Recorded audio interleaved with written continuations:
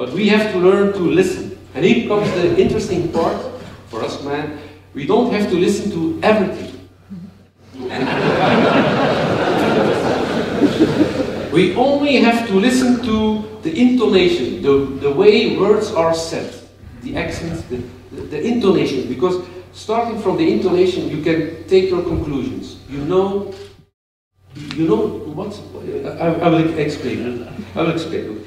For instance, your first name. The way your first name is pronounced, from that way you can take your conclusions. For instance, here, accent on the name. If my wife says Arnout, I know I have to do something. See what I mean? Second example is here. Goes up, accent goes up. If she says Arnout, I know she will ask for something. But still, I have to do something. So it's quite simple. The third one is here, it goes like that, Arnout! Then I know I've done something. So we all know are based on statistics, data. And in fact, these graphs you will see today are based on averages. And in this case, the average women. But that's not you.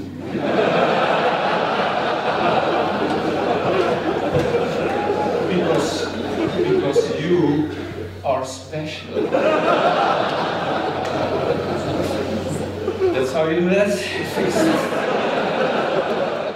For instance, my wife gave me this, a task list. A task list, or what's written on this?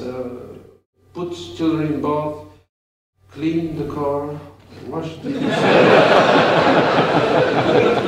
Only applicable for the women. It's similar, but it's not exactly the same. You see here the time at the horizontal axis, a curve that goes up, but on the vertical axis, a big difference. It's not written anymore being wrong, but BR, being right. Being right. And you see it goes up.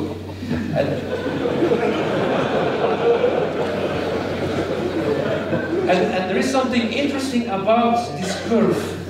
I don't know if it's readable for everybody, but can you read it? There is a zone, a phase in your relationship, or a point, starting from that point, she's always right.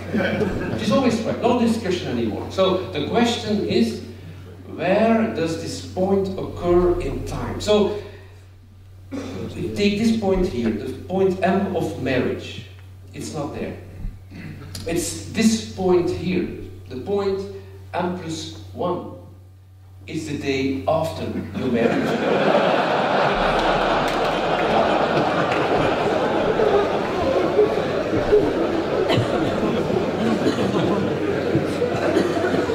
Are there any questions?